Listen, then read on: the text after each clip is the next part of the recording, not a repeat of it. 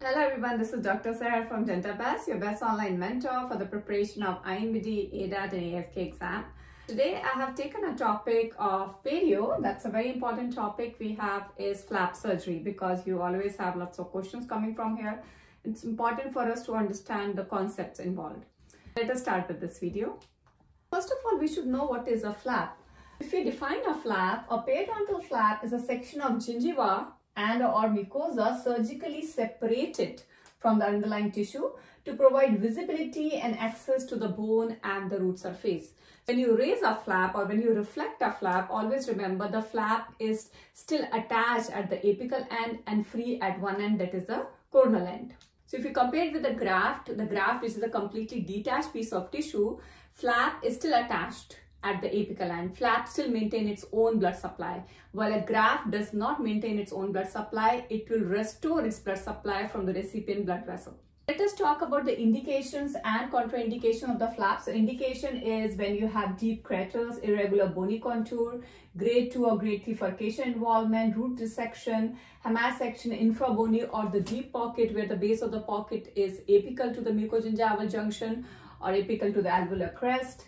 Persistent inflammation in the area with the moderate to the deep pocket. But of course, you have to control the inflammation first, then only you can go for surgery. Also for the pockets on the teeth in which a complete removal of root irritant is not possible clinically.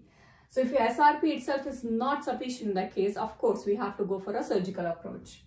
Now the contraindication for the flap is uncontrolled medical condition like uncontrolled diabetes, hypertension, unstable angina, if patient has a heart attack or a stroke within the last 6 months, poor plaque control and high carry state. Always you have to remember that when you start your treatment planning for the perio patient, the first phase is the emergency phase. When you deal with any emergency, then we start with the phase 1, which is the initial phase where you do the SRPs, scaling root planing.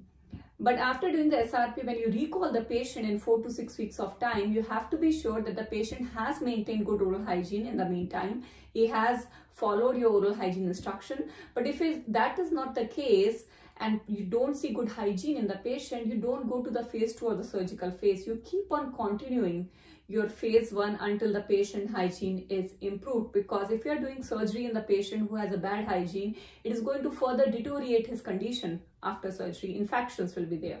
If we classify the flap here, classification is based on bone exposure after the flap reflection. We have two types of flap, full thickness flap and the partial thickness flap. Full thickness flap students are the mucoperiosteal flap in which the periosteum of the bone is also reflected along with the flap. While the partial thickness flap is a split thickness where the periosteum is still on the bone, it is not the part of your flap. So in case of full thickness flap, your bone is going to get exposed while not in the partial thickness flap. Now what is the indication? Which type of case do you give partial thickness, where you give full thickness? We are going to discuss it in the coming slides. Also the flap can be classified based on if they are displaced after the surgery or they are not displaced.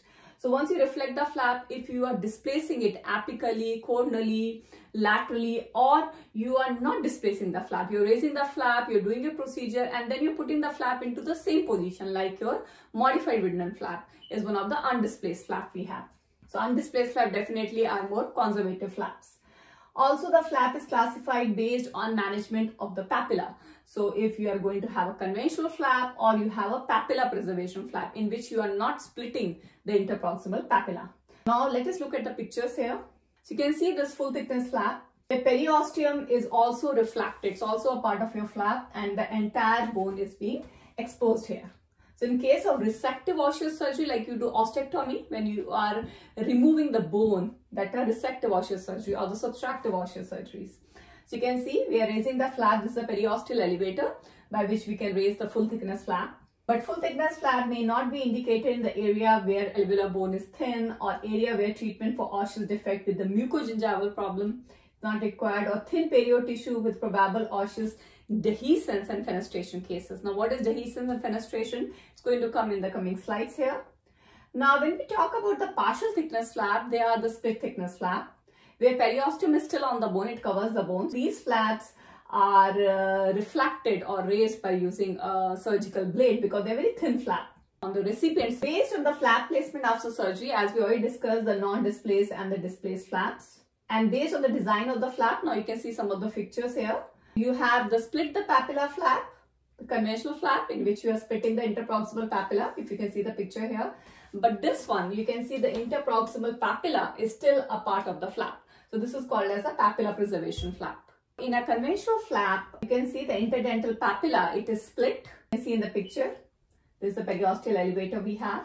It is split beneath the contact point of the two approximating teeth to allow reflection on both the lingual and the buccal flaps. We are using the conventional flap when, for example, when we are displacing the flap or when the interdental spaces are too narrow. So your MWF, undisplaced flap, apically displaced flap, the flap for regenerative procedure like for the grafting, conventional flaps can be used. Now if you look at the picture here, this is the papilla preservation flap we have, which incorporates the entire papilla in one of the flap. You can see the picture here. This is the interproximal papilla. Now two basic flap design, those with and those without the vertical releasing incision. Number one we have here is the envelope flap. So envelope flap is just with the horizontal incision. It is just like open and close. Envelope flap. You can look at the picture. There are only horizontal incisions which are given here. We'll discuss about the horizontal and vertical releasing incision in the coming 1 minute. While the pedicle flap, you can see in the picture, it is going to have two vertical releasing incisions. So vertical releasing incisions are given at the line angles of the tooth in a diverging incisions. You can see vertical releasing. And then this is the triangular flap. If you can look at the picture, which is having a horizontal incision and there is only one vertical releasing incision is given. So it's taking a shape of a triangle. Now if we talk about the next one here, you can see the flap incisions now. There are basically two major incisions we have in flap surgery, horizontal incision and the vertical releasing incision. Let us talk about the horizontal incisions first. Horizontal incisions are given horizontally. They are directed along the gingival margin in a mesial or the distal direction. Basically, we have two types of horizontal incision. We have the internal bevel incision and the clavicular incision. What is internal bevel incision and why it is called as internal bevel?